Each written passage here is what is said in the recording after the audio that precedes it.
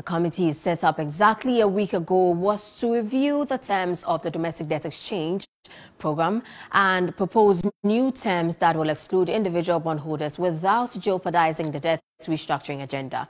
Three business sources say the Joint Committee has been busy working and examining practical ways to cut government expenditure and improve on revenue mobilization. They will model their proposals to back the arguments that a successful debt restructuring can be done to bring the country's debt to a sustainable level without the need to include the investments of individual bondholders.